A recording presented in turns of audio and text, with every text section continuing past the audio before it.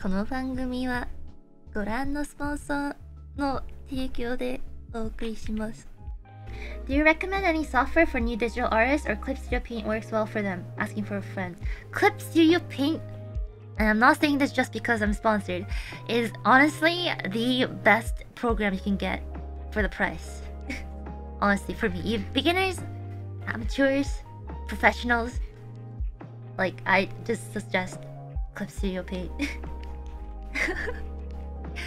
It's really versatile, and they have so many updates that that really is like a quality of life change every single time. So I highly recommend it. You wanna know a trick?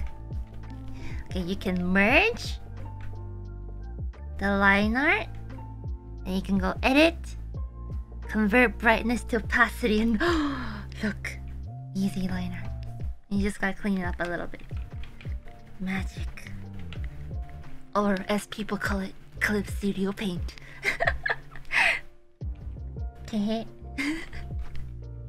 Sponsored, by the way.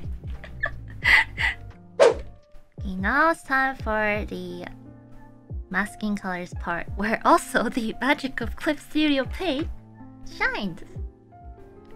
Goes, ooh. Magic. No, it's not magic. It's called Close and Fill Tool. No other program I know can do this. It's so handy.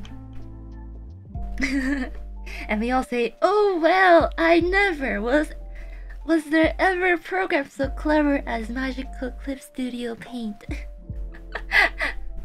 See how quickly the colors are being filled? Magic of Clip Studio Paint.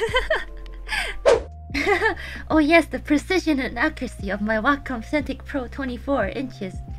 Never want to leave that out. Oh dear.